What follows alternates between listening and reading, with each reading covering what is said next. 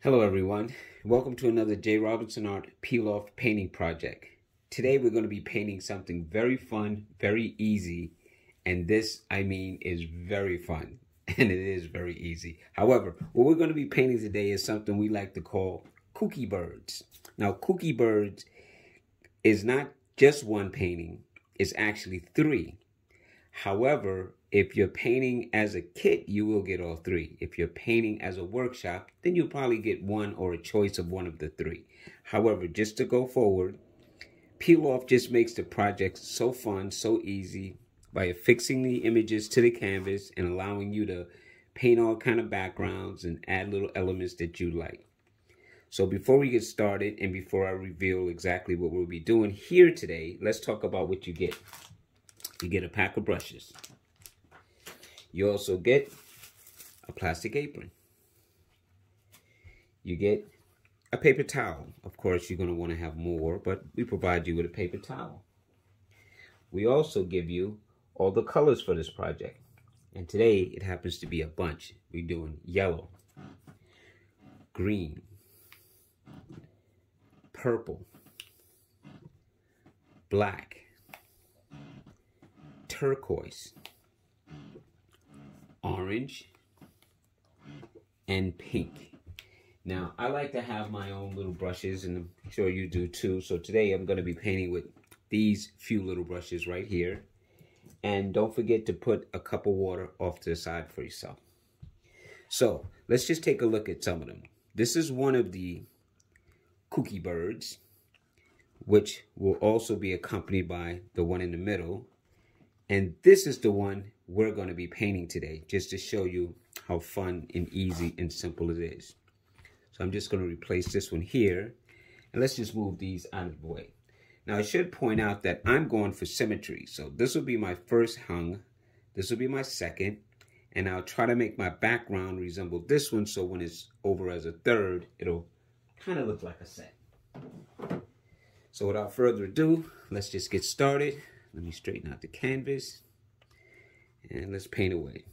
So I'm going to take my flat brush and I'm going to load it with some yellow and just kind of splash that around the top of the canvas. So I'm just going to paint from top, and I think I'll come down to about maybe here. So that'll be where I stop. So I'm just going to go side to side, left to right. And remember, we always give you more colors than you'll actually need for the project. I would not suggest that you squeeze them all out at one time, because you may want to use them for something else or a future project, or to come back later and add some stuff.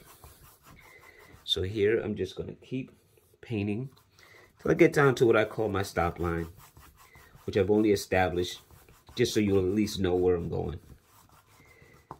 Now, the cool thing about painting on an actual canvas is you can wrap it. You can paint on its side. So I'm just going to tilt this slightly so I don't lose camera on you. I'm just going to paint the side. And then I'm going to tilt it upwards a little bit. And paint the other side. Let's just get this in really quick.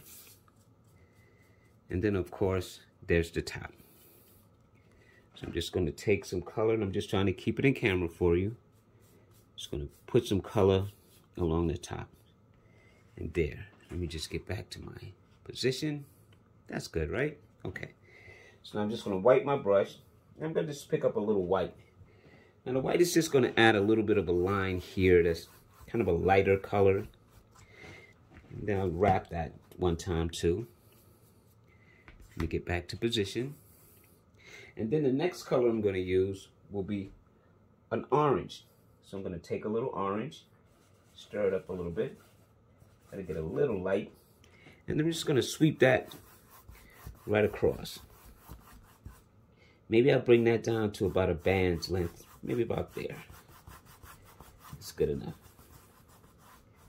So I'm going to put this color in here, and of course we're going to wrap it. Now see how I'm going right up to the line of the yellow, and then I'll wrap it. This is really quick. It seems like it may take a while, but it's not. It's a really fast process. Just showing you as I do it. Okay, now I'm going to clean off my brush, dip it in the water. That sound you hear is me ringing the bell, smacking the cup from side to side. The brush inside the cup from side to side. Now down here, I'm just going to take some pink, and I'm going to finish off the base of my painting with some pink. So I'm just going to pick that up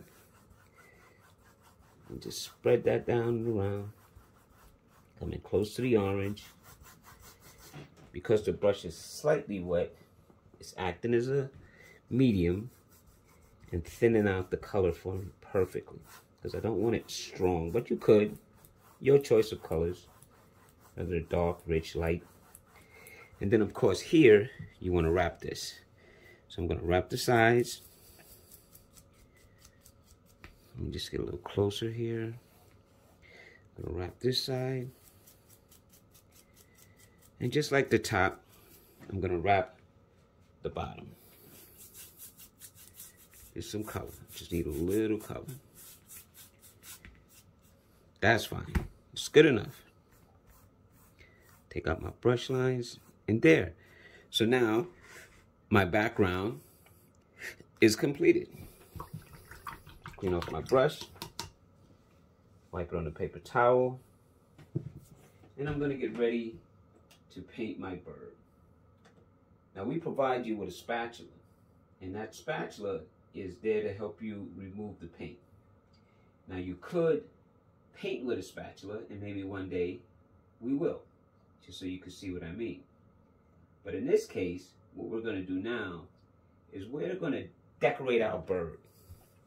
And before I do that, I just want to show you the other two again, so you can see where and why I'm doing what I'm doing. So this bird has a little green in it. It has a little blue in it. Has some purple in it. Or you could use turquoise in its place. This one has turquoise and pink. So what I think I'm going to do for this bird is I'm going to give him or her some colors that are a little bit of everything that we used previously. Now to use the spatula, I just take it in hand. I grab it by its neck, so that I could use one of these little corners. And all I'm looking for is anything that's going to get underneath here. Anywhere that's going to start to peel up. So see, once I get it started, use my hand, I'm just going to peel away. Now that reveals my bird shape. So now, with that bird shape, now comes the coloration. So as I pointed out, maybe this bird is going to have some combination colors. So I know that I want the wing to be turquoise. I know that I want the feathers back here to be purple. I think inside here I'm going to go with a little green and yellow, and maybe down here a little pink, so that this bird actually picks up kind of a combination of all of the colors. So just to start with, I'm going to take a pointed brush. I'm going to twirl it into the paint so that I can keep it to a point and put a little turquoise on there. Now this turquoise is just so I can establish where my wing is going to be. So I'm going to come right in here and I'm going to say I'm going to have a wing that kind of goes in this shape. See? That's the makings of it. Now I just need to establish exactly where I want it. And then I'm going to paint around it. So I'm going to say that this is going to be this bird's wing. But I'm not going to paint it first. I want to paint the other stuff first. So I'm going to go back to this flat brush. And to start with, I'm going to pick up a little bit of yellow and a tiny bit of green. And I'm going to make me a very light green for the very top part of my bird. So here is where I want to establish the coloration for the top part of my bird. Trying to stay in contour shape. And this is going to be the top part of my bird. It's Kookie Birds. It's the name of the painting. So it's Kookie Bird. Why not make kooky colors? So I'm going to come here and I'm going to try to establish maybe half of the body will be in this light limey greenish color. So maybe down to about there. So I'm just going to very carefully come down to where I think the tail is going to be. Maybe it'll be at a slight angle like that. Maybe it'll curve in back like that. And I'm just going to say that this is going to be where the green is. I don't mind the turquoise picking up, that's fine. And then I'm going to clean off the brush. Yeah, I know I got a little color there, but again, it's Kookie Bird. I'm going to grab a little white. I'm going to grab a little pink. I'll make me a nice light pink. Not too light though. Maybe more like that color, yeah. And now I'm going to establish where that pink is going to be, which will be right around here and here. So I'm just going to say that this whole bottom part of my bird will be pink. So I'm going to try to establish that. And then very carefully going around the turquoise. I see the little opening up there. I'll get back to that. I'm just trying to block in the color. Working around my wing. Very carefully. Very carefully indeed. And there. That's good enough. Now let me clean off my brush. And go back and fix that part. With that same yellow and that light greenish tone. And then say, let's clean up this mess. Right in here. And right along here. That's fine. It's Kookie Bird. Take out some of these brush strokes if I can. There. So now, that's the upper part, body of my bird, which is fine for me. I'm okay with that. So now I'll take the pointed brush again, but I'm going to use it sort of like a flat brush.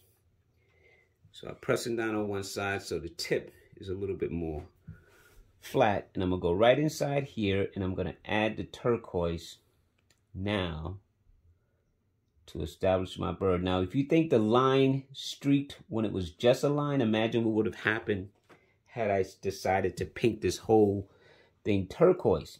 It could have picked up a lot more of the turquoise color and contaminated. And if I wasn't painting on camera and at these angles, I wouldn't have had any of those faux pas.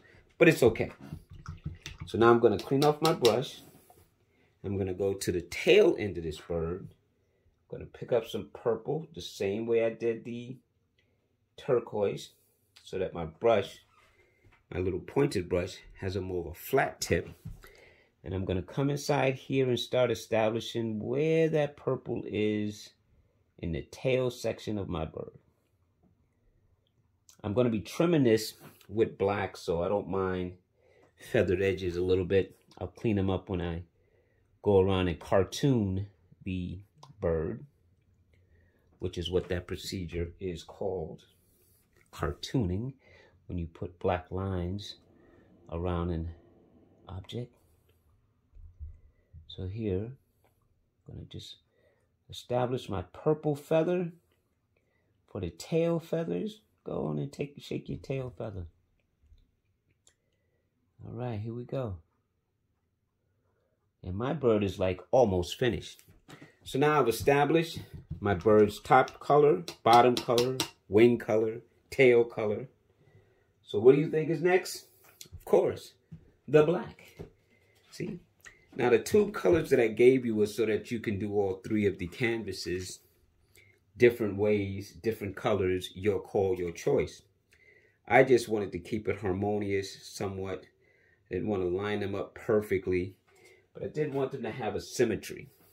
So now I'm going to establish where my beak is. So I'm just going to say right here. I like the way that little point was. So I'm just going to come right here and say that this is my bird's beak. Right there. I want a little dot for an eye. And since it's Kookie Bird, let's put it in a kooky spot. Up high. Like that. Okay. Now, I'm going to take this brush. Same pointed brush. Trolling and keeping it to a point. Now I want to start doing my cartooning, my outline. So I'm going to maybe start back here at the body. And just very slowly drag the brush. Now, I want you to see how I'm doing this, because a lot of people feather. They go, not me. I like to lay the brush down and just drag it right on part of the body and on part of the canvas. And this will allow me to stay within the contours of the bird, establishing its shape. And again, if it wasn't for the angle of this camera that I'm currently using, I would have a very different look going down here. But it's okay. You get the idea. So I'm just establishing where the body is. There. That's good enough. And now let's do the top part. And of course I'm going to do the tail, but I'm going to save that because I want to show you all of how I'm going to do that tail. So now I'm putting lines just around the body of my bird. I haven't established my legs yet. I haven't put anything inside the wing part yet, which I will. Right now I'm just cartooning the outside, just to give me this look right there. Okay, so now that I've established that, let's go inside and do the wing. Same way. I'm just going to go right along the edge, maintaining the shapes that I see so I don't lose them, make them too blunt. So I'm just going to go right around very carefully, always constantly loading my brush, but not too much. And I'm not putting a lot of pressure. That's another thing. I'm not pushing down really hard on the brush. I'm letting the tip glide. So now back here, we've established that it's kind of at an angle. So let's take this. Let's just angle it a little bit. There. That's good, right? You like that? And then we're going to put the tail feathers. Now for this tail feather, I think I'm going to play and go all the way in with each loop. So I'm going to say that this is a feather. See what I did? I came right across it. And let's just go and get the top part in. Like that. And I'm going to do that to all the feathers, where the line is going to come all the way inside. So I'm going to go here and go right back. Go like that. And that's good enough. Kookie, right? Good. It's Kookie Bird. And over here, I'll establish that last feather. Bam! Now, let's do our legs. Now the legs, I would rather go with a nice long script liner brush. But before I do, I just want to match this underbelly. Okay, if the line gets fatter, I just don't want that little extra line looking like it's separated. So now I'm going to go with this script liner brush. And I'm going to twirl that into my black. And this, I think, is the easiest part, especially for those of you who say, oh, my hands shake, I can't draw a straight line. Good, because the legs aren't straight. The legs aren't straight at all. As a matter of fact, you come out and you just start automatically wiggling your brush a little bit because it's Kookie Bird. So what would be nicer than for Kookie Bird to have some kooky legs? And it doesn't matter which way you go. It just matters that you don't try to make them so straight. Let them be kooky. It's Kookie Bird. That's the whole idea of this, is to have something cute, fun. You could even say childish, if you will. But it's just an animation of an exaggerated bird, colors, shape. So why not the feet? So maybe I'll come down to right about here and establish that leg. And then I'm going to go and I'm going to say, ooh, the other leg is going to come out back here somewhere. Why? Because it's Kookie Bird. So why be serious about it? Why keep them together? Why make them look anything realistic? you know, let's just have some fun with this bird. See how I go back up on the line from when it starts to spread open, and I slowly just reconnect. And it's okay if you have those little things. It's again, do I need to say it? Yes, it's Kookie Bird. So it can be kooky. It can be weird. It doesn't have to be anything that we recognize or know. It's okay. So now, for me, I want to put one of my birds next to it because I do want the feet to kind of fall within the same area, so as they're hanging, it'll look like it has a little symmetry. That's good enough for me. I just wanted to see where the feet stopped. Now the lines at the bottom are arbitrary, they're up to you. You could take and leave that little one and do this. See? Leaving the one in the middle that we made is part of the foot. That's fine. You can say that this particular one is in the back or in the front and make a whole new one. But there's my Kookie Bird. Yeah, that's it. I'm done. If I want to enrich in colors, I can. But for all intent and purpose, I am done. So before we go, why don't we try to see if we can put them all together for you. See? They're different. They're the same, yet they're different. But there is a symmetry. And that, my friends, is all I wanted. Let me see if I can raise up a little bit. Well, maybe I could pan a little bit. See? Panning just a little bit for you. There's my 3. There's my Kookie Bird. Well, I had fun. I hope you did too. You should buy this kit. Or you should paint this kit. This is a very nice set. You could hang them anywhere and just have some fun. Anybody that comes to see it are going to go, hey, what are those Kookie Birds? And you're going to say, bingo, that's what they are. Kookie Birds. Well, anyway, thank you for painting with me. I had fun. Make sure you check out our website, Peeloff.com. That's Peeloff.com. So you can see all the variety of kits that we offer. And we have bags and we have, tote bags. And we have summer banners for your garden. We have for glass painting. We have for wood. We have single pieces you can buy individually and place them on almost anything. So make sure you subscribe to our YouTube channel so you can see some of the new, innovative, and creative things that Peel Off and J. Robinson Art has to offer. But again, thank you so much for painting with me. Until next time, take care.